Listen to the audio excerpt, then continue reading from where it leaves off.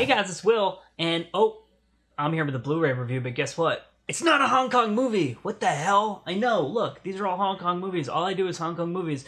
What could I possibly be here to talk to you about today? Well, guess what? It's an 80s movie. And it's not just an 80s movie, it's an 80s action movie. It's not just an 80s action movie, it's a badass, grindhousey, kick-you-in-the-face 80s action movie. And it's not just that, it's a Cannon movie, it's a Sam Furstenberg movie, it's a Michael Dudikoff movie, and it's not American Ninja! What? Oh, hell yes. Avenging Force. So if you don't know this, if you watch the 80s Nerdgasm channel, that's run by my very good friend Mike. And Mike and I review like a lot of 80s movies and kind of like stuff into the earlier 90s too that's very heavily influenced by 80s movies. And I am a huge fan of like 80s medium to low budget like B action movies. I love those movies. And so when I saw the 88 films, so if you're unfamiliar, like I do a lot of, like reviews of the 88 films, like Jackie Chan releases and other Hong Kong, like Shaw Brothers films and stuff like that, right? But 88 Films has like a long history of doing, like they do 80s movies, they put out American Ninja and stuff like that. They do slasher films, they do Italian films, like they're a very diverse and very like company that has like a pretty awesome, pretty broad scope. And so when I saw they were putting this out, I was like, I have to get my hands on that movie because I have not seen this movie since it was on VHS. So I mean, I was probably a kid at that point. I was probably too young to have seen the movie, to be perfectly honest with you. And it definitely didn't sink in what this movie's about, because watching it again, I was like, what the? So, let me just show you the, I'm going to show out the physical packaging for you here. And here's the back of it has the slip case, right? And which is the classic, like, 88 film slip case. And then there's reversible cover art. And I just thought this was really cool. So I reversed it. Here's the disc, and then as you can see, the cover art that you like, the one that it comes with that you can reverse is the same as the slipcover. But I thought, since I already had that on the slipcover, and since this is just super cool, this almost reminds me of like those Thai movie posters that are like hand painted and like a little bit like kind of feel like handmade. You know what I mean? Like I really like that style of artwork. And then it also comes, this is super cool, with, and I believe, as is usually the case with 88 films, this is like the first 3,000 that have like all the bells and whistles with it. It's got these postcards. So there you go. There's Mike. Duty, as he calls himself in his interview on here. I didn't know that was one of his nicknames. Oh man, hell yeah. Oh,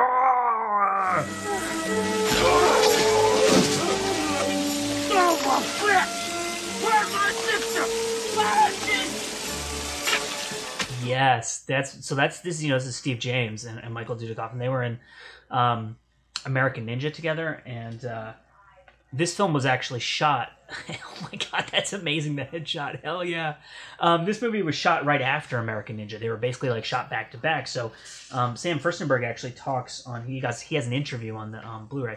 He talks about how Michael Dudikoff and Steve James were like really, really tight coming into this movie, and their chemistry was like incredible because they had just spent months together in the Philippines shooting American Ninja, which I didn't know was shot in the Philippines actually. So I learned stuff about American Ninja from watching this. So I'm going to talk about the presentation of the film real quick, and then I'm going to run through some of the cool stuff on the bonus features.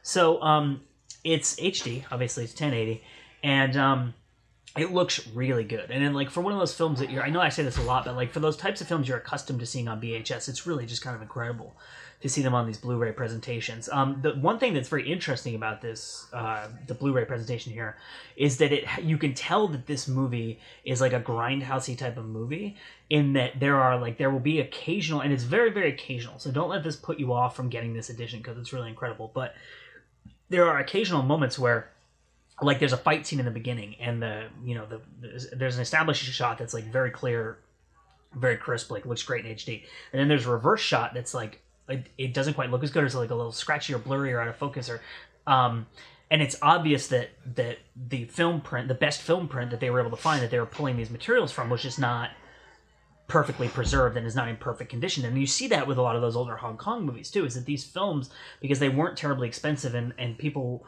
didn't put a ton of care into their preservation. Like, there are moments in the film where, like, in the Fearless Hyena release, which is right here from 88 Films, there's a couple shots that are a little bit out of focus, but like all the shots around them are like amazing HD, perfectly crisp, like 2K remaster shots, and it's obvious that that was just like the best that they could do with the material that they had. And that's really interesting for me too, because it adds flavor to it, because you feel like it's like seeing it in a theater almost on like a film print, right? Like, you get that feeling of what the movie is and where it comes from and stuff like that. So to talk to you a little bit, and to tell you about the movie, if you're unfamiliar with this movie, it's really incredible to revisit in 2020 because it's so timely. It's kind of surreal because it came out in 1986 or 87. I wrote it down, 1986. So the movie is about this group of white supremacists who live in the South. They live in like the Bayou, basically, or like New Orleans. And they do like a most dangerous game kind of thing where they take people out into the swamp and they hunt them. They're called Pentangle. There's 5 leaders of the group, right? And it's 5 people who are very smart and very successful. Like, one's a senator and one's a really successful businessman and stuff like that. One's like an athlete, right?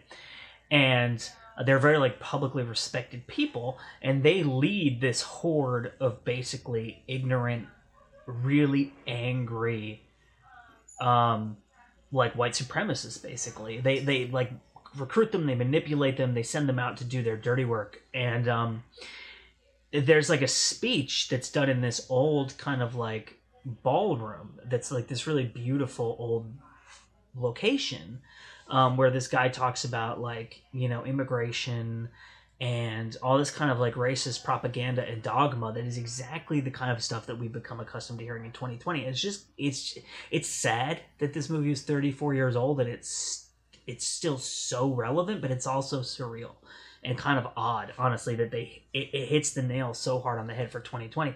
And this movie is really aggressively anti-racist, which is kind of incredible because, you know, with you can't point to too many action movies where they have a lot riding on, like, we're going to put money into this movie. Like Sam Furstenberg says on the commentary on this movie, you know, he's the director, that even though it was kind of a low budget movie, it had a high budget for a low budget, right? So like Cannon really believed in this movie, and to make a movie that's so aggressively anti-racist when like so many companies are so afraid of having any kind of messaging in their film, right?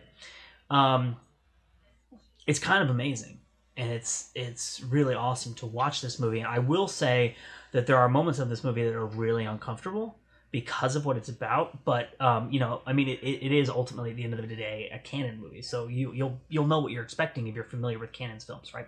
So to talk a little bit about the bonus features, they're really good. There's not too many on here, so it's not like that feeling of being overwhelmed by like, oh my god, there's 30 hours of stuff I have to watch. But I'm just gonna read it to you off the back here, and then I'll talk about the different things in here. So there's the collectible postcards. There's an introduction by director Sam Furstenberg. There's the original trailer, audio commentary with Sam Furstenberg and Michael Dudikoff, and then an interview with Michael Dudikoff, and then there's the reversible sleeve. So the interview with Michael Dudikoff is really, really cool and like pretty in depth. Like he talks about his whole career, which I didn't know that much about his career, and how he was like discovered by like an agent who handled models. And he's like, do you have any interest in doing like any modeling? And then from there he got a job on Happy Days, actually. And the head of Paramount Studios saw him on a live taping of Happy Days and was like, hey, that guy's pretty funny, like we should sign him to a contract. And he did a bunch of comedy. And then his agent told him about American Ninja, and he's like, yeah, sure, why not? He seems like he's very chill and very like nice and easy to get along with, and very like he lives in the moment. And he said that like a lot of people, when he went to do American Ninja, a lot of people were like, oh, you can't change from comedy to action, or like this is gonna so affect your career. And he said he didn't really think about that at all. He was just kind of like, I want to do this movie. And then he got along really well with Sam Furstenberg. He's like, I want to do more movies with this guy. And like, I like working with Cannon. And it just kind of like went from there. And he just went from project to project, doing what was interesting to him, living in the moment. And, you know, he talks about his friendship with Steve James and how they were really close. He also says that Steve James is really funny because he worked a lot on his body. Obviously, if you've seen him in any of his movies, he's like very muscular. He's very fit. And he would take his shirt off as often as possible. And like sometimes Dudikoff would be like, hey, you know, this is not going to match the other shots because you're like, you don't have your shirt off in the other shots. And he's like, I don't care. I'm showing off these muscles, which is awesome. So yeah, that's like it's a really good interview. The Sam Furstenberg introduction is really cool too. I didn't know that he's not American. So, cause I've read interviews with him, but I've never heard him talk before. He's Israeli, which makes sense, right? Cause, Menahem Golan and Yoram Globus, who ran canon were Israeli. So, but he seems like the nicest dude in the world, and he's totally unpretentious. And he like in his intro, he thanks like every single member of the crew. And it's like, oh, if it weren't for the editor, we couldn't have done this. If it weren't for like the amazing music we had from the composer, the movie wouldn't have been as good. Like he basically says that he says that he thinks this is his best film, and then he says that every other person involved is the reason it's his best film, not him. He's like, it's Michael Dudikoff's best performance. Steve James is incredible. I wrote down the name of the guy who wrote the script, James Booth. He's an English actor who's also in the film. He's like, James Booth wrote this incredible script. Like, all I had to do is basically show up and tell him where to point the camera. But, so that's his introduction. It's pretty cool. It's pretty short. And then the commentary is incredible. Because it's, Sam Furstenberg and Michael Dudikoff seem to have really great memories. And, like, obviously, they have good memories of being on the set. But what I mean is they both have a really good capacity for remembering things. Because they tell so many amazing stories throughout this commentary. Like, oh, you remember on this day we were shooting this and that happened. And like Dudikoff talks about shooting in the swamp and how there were like water moccasins hanging off the trees and there were gators coming by and like spiders everywhere. And like at one point he fell asleep in the sun and he woke up and his skin was just like burning everywhere. And he didn't know if he was like sunburned or he got bitten by ants or like what happened, but he had to go and shoot the scene with all these explosions right afterwards. And Sam Furstenberg was like, there's going to be an explosion there, an explosion there. And he's like, can't even remember like where he's supposed to be running. And like, so it's just really cool, like to hear them tell all their stories about being on the set of this film. And like BJ Davis is the stunt coordinator and he's in the movie a lot. And it's really funny because it's like if you've seen the opening scene, they actually talk about how the opening scene was shot by the second unit while they were off doing other stuff. And in the opening scene, BJ Davis is one of the characters who's fighting, and he was a stunt coordinator. And then later on, there's a scene where like someone is shot like coming on a motorcycle, and someone is shot on a horse, and they're like flipping off. Both of those are BJ Davis, so he plays multiple characters in the same scene. And a lot of the crew members are in the movie in like small parts, which is kind of cool. Because they're like, oh, remember that guy? He was like the electrician or like the prop master or whatever, stuff like that. They talk about the locations and where they shot and how they shot it, and like. You know, like stuff like the big house that that one of the characters lives in, one of the bad guys. He has like this big beautiful house. Sam Furstenberg is like, oh, that house was actually for sale, and so we were able to rent it from the people who had it for sale. So it was like all that stuff was like in there, and it was like we didn't do it, like it was really cool to like go in and shoot in this old house in New Orleans and stuff like that. They talk about the hotel they stayed in, like the things they would do day to day with each other, like hanging out and stuff like that. It's just a really fun, like they obviously are really good friends. And they have a lot of respect for each other, and it's just really fun to listen to them talk about filmmaking and how much joy they get from it, and also their experiences on making this film. Like, what's a set? What's a location? I'm just looking at my notes to see if there's anything else that I kind of left out here. But, oh, here's one other cool little detail, and then I'll kind of wrap this up. But there's a really cool pickup truck in this movie, if you're familiar, that I think is Michael Dudikoff's character's truck. And they talk about how the truck was modified because of some stunts they had to do with it, and they just left it like that for the whole shoot. So if you look at it and you know that, then you can see that and be like, oh yeah, that a car wouldn't normally look like that, right? But they also talk about how that was actually a model that was coming out that had not yet been like released yet by the car company, and it was given to them for the movie as like a promo thing, and the car company was like, please don't mess it up that much. And if you've seen the movie, you know what happens to that car. Like there's a whole chase that's like jumping off the stuff and everything, and they were kind of like, I don't know. So anyway, yeah, Avenging Force, it's the 88 films release. I highly recommend it if you like canon films, if you like 80s action, if you like B movies, if you like ninja movies, like I said, canon, like Grindhouse, like that kind of stuff. It's an awesome movie. This is a great release. It's region B. I should point that out to you. So that means that if you have a region B Blu-ray player, it'll play no problems. Otherwise, you would need a multi-region or a like a region-free player. A lot of people ask me for recommendations on multi-region players. I got mine from a shop in Los Angeles that is called Foreign Exchange Blu-ray. He's got a website, which I can link to in the description of the video. But he gets his multi-region players from a company in Chicago called 220 Electronics, which is the company that makes them. And they have different models. They have Sony's. They have the one I have is an LG. So anyway, I'll just put that information in the description below. My name is Will. I'm talking about Avenging Force. Thanks so much for checking in with us. It's a great Blu-ray. Go check it out. We'll see you next time.